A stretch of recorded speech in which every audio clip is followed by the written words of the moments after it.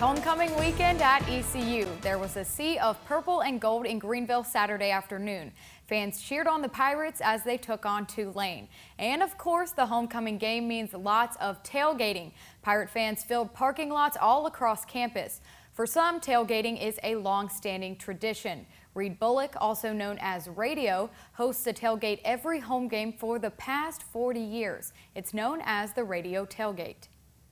If you could pick one reason why you do this, what would it be? The kids. I mean, it's just fun.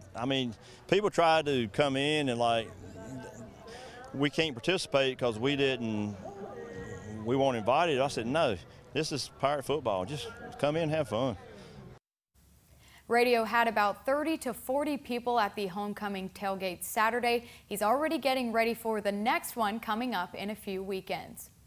A band familiar with Eastern North Carolina performed at halftime of today's ECU game.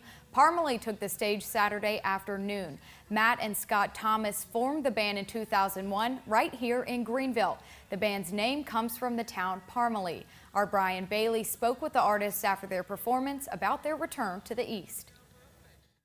We had special guests for homecoming, Matt Thomas and Parmalee. Welcome back. Homecoming for the Pirates, homecoming for you guys. It's been amazing, man. You know, we started right here in this town, and so it's just been a dream of ours for all these years to come back and play the stadium at halftime show. So we made it happen today. It's great. What was it like out there in front of the Dowdy-Ficklin Stadium fans? Man, the energy was just amazing. I mean, it's been such a long time since we've been home. It's just like we felt the energy before we even got here. You know, it's great. How'd you like coming out in a tractor? Oh, we're pumped. Yeah. Hey, look, coming out in a tractor. This like our very first show was on a flatbed pulled behind a tractor. So we should have came out. Yeah, exactly. Perfect presentation. And you guys have a new song coming out. We do. It's called "Take My Name." It'll be out the country radio this Tuesday. So yeah, looking forward to that. About to do Kelly Clarkson's show in a couple weeks. Some good stuff.